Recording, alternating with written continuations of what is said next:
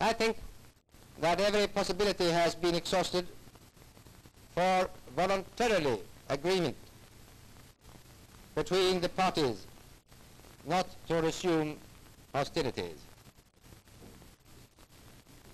unless the Arab attitude will be changed.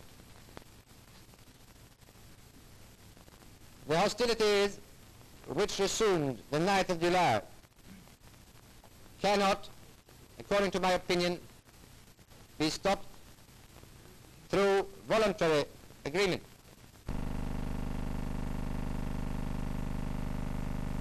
Toward this end, a firm and unequivocal order, I repeat, order, for an immediate ceasefire in Palestine along the lines of the 29th of May resolution would be an indispensable first step.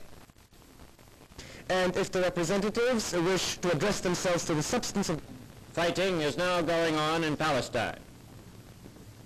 It is going on because one party has not agreed to any suggestion or appeal to avoid fighting. The other party, the Provisional Government of Israel, declared its readiness to accept each and every suggestion and appeal. The Security Council must face its responsibility. I repeat, Mr. President, fighting is going on in Palestine. It must stop.